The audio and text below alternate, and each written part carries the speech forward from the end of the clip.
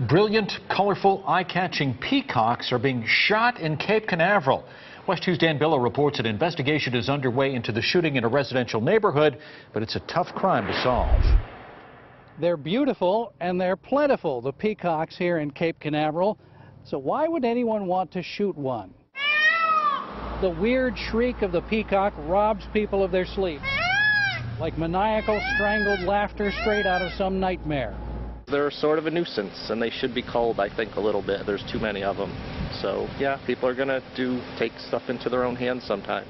I remember that thing. Residents reported a peacock shooting on Central Avenue this morning. Yeah, I've heard gunshots, and I saw one dead, one that has a long tail.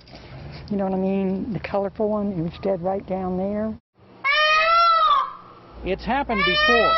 As many as 10 peacocks were killed a couple years ago. Residents with metal detectors found bullets or pellets in at least 2 dead birds. The shooting was never solved. And now, like a stalker in a horror movie, the shooter may be at it again. It's cruel. It's very cruel. People shouldn't do it because they're allowed freedom, and they deserve it. They're nice.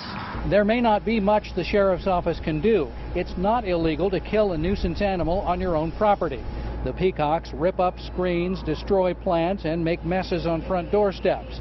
But it is illegal to kill any animal in a malicious or cruel way, even if it's keeping you awake. In Cape Canaveral, Dan Billow, WESH 2 News.